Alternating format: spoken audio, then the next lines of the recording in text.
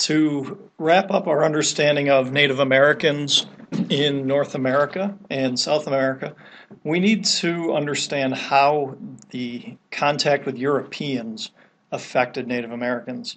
And as we go through this, I want you to keep in mind that European contact totally changed everything, every aspect of Native American life.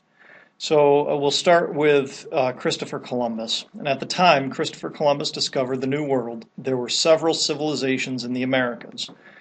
North America was inhabited by hundreds of tribes of Native Americans. So we have the Maya, the Inca, the Aztec that you already learned about. Then all of the Native American tribes in North America.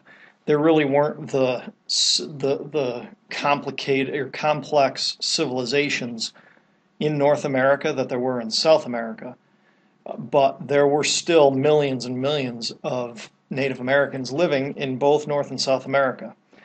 And a majority of them lived in tribes in North America.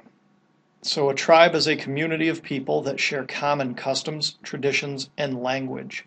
And it's just different from a civilization because tribes are typically smaller in number and they are more mobile. So a tribe may range from one area to another, where a civilization is quite static as far as they build their buildings out of stone. They're built to survive, to last for a long time, where tribes do not.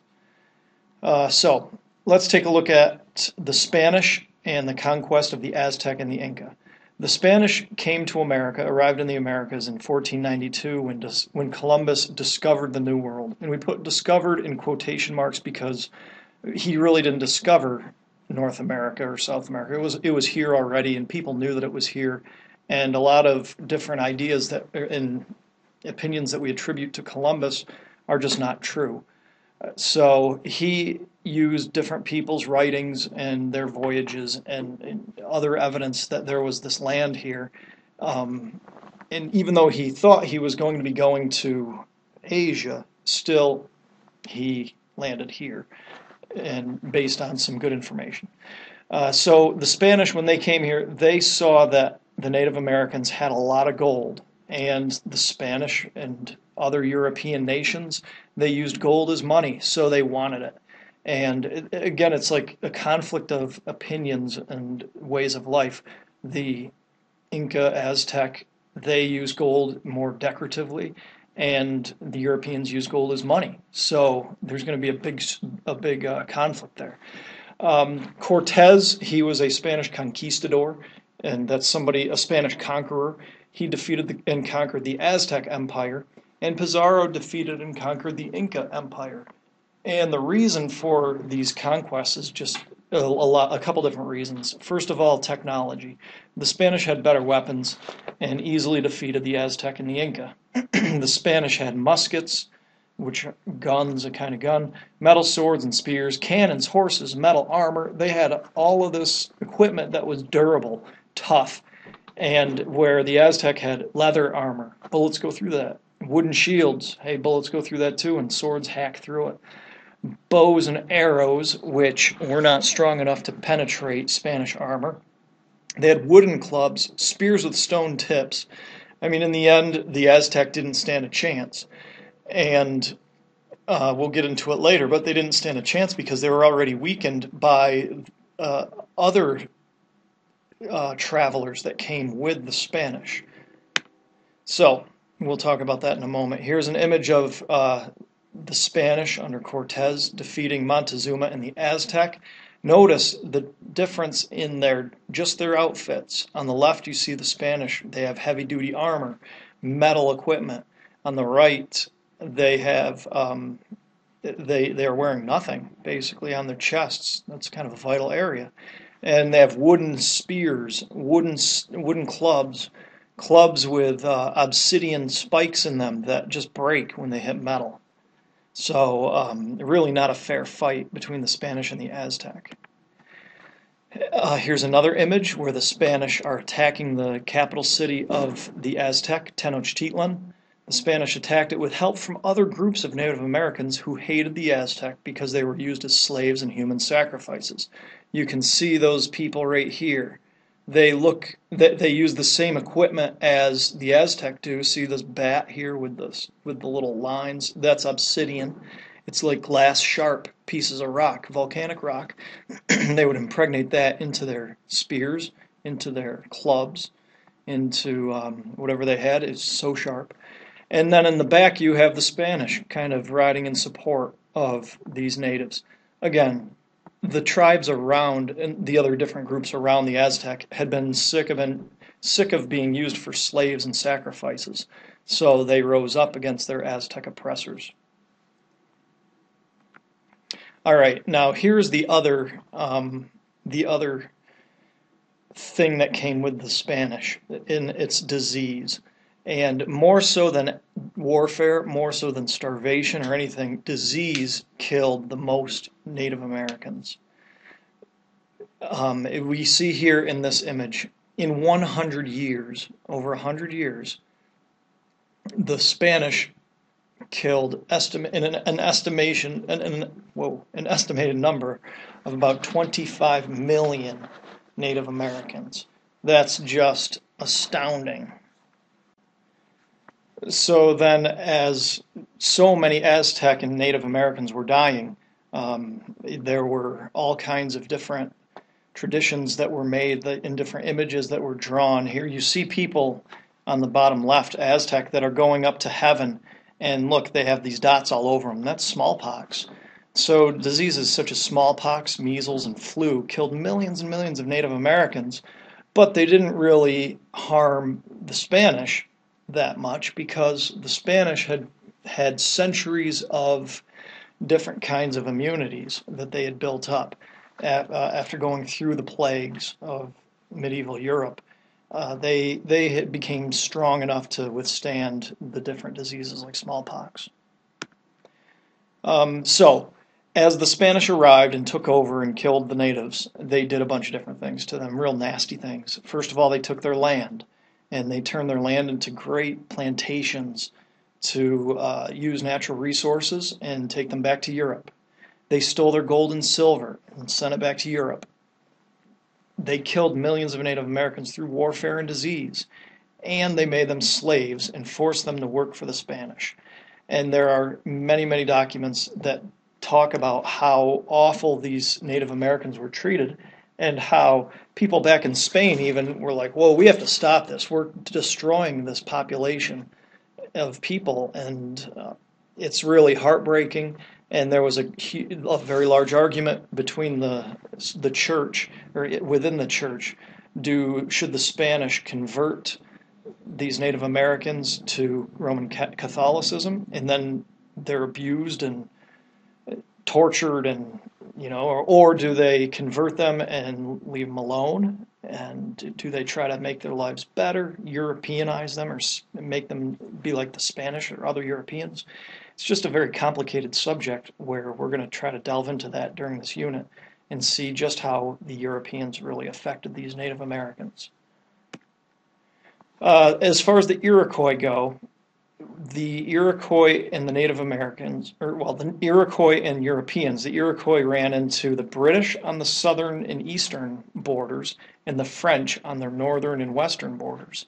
And the Iroquois were strong enough, and the British and French were weak enough and small enough numbers of people that they held off the European spread for a while, for about a couple hundred years. And the British and the French really tried to trade with the natives and leave them in place rather than wipe them out like the Spanish did.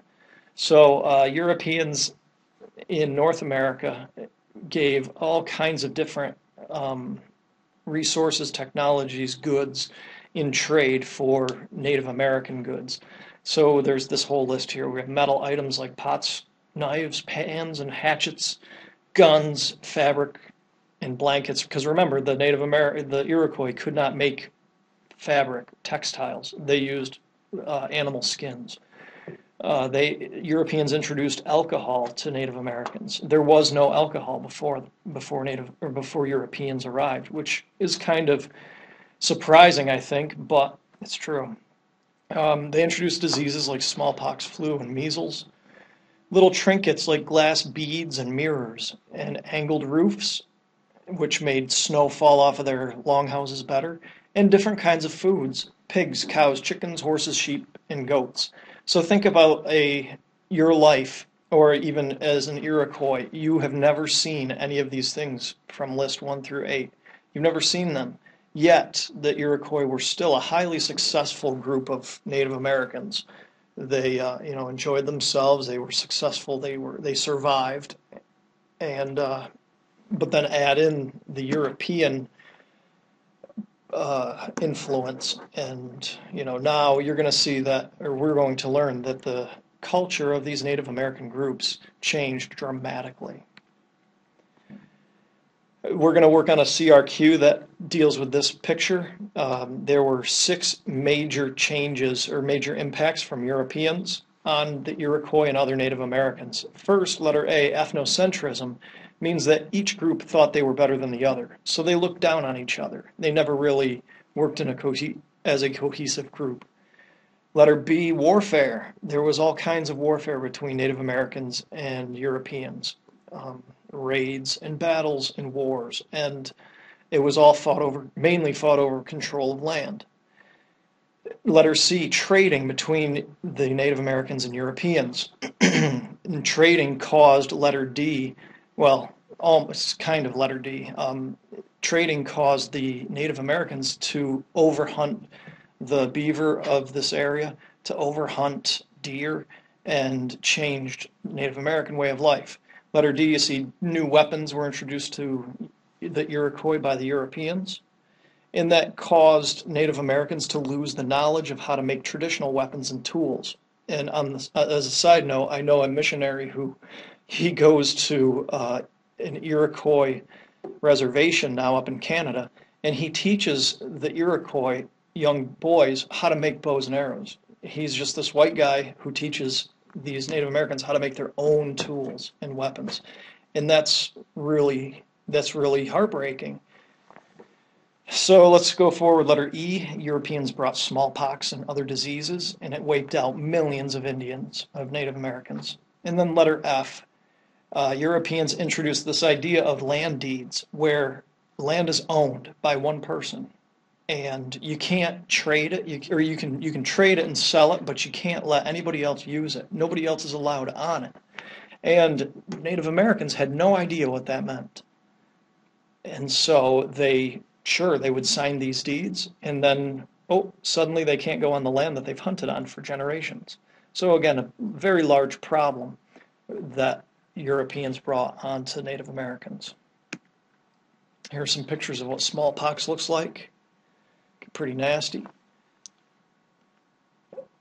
And we have some more pictures here of in a trading post, Native Americans trading with Europeans, trading skins and whatever they have in their environment for what the Europeans have, be it guns, tools, metal pots and pans. And notice already by the early 1700s and onward, we have Native American images where, look, you can tell this is after the contact with Europeans, because this Native American has a gun and has metal objects around his neck and in his ear. So be able to identify if an image of a Native American is pre-Columbus or post-Columbus, pre-European contact or after European contact. And finally, just some more images of the effects of European contact, the trade of technology, the trade of fighting, and the change of culture. It's just life became different for the Iroquois, and for most of them, it ended. So be sure to understand that.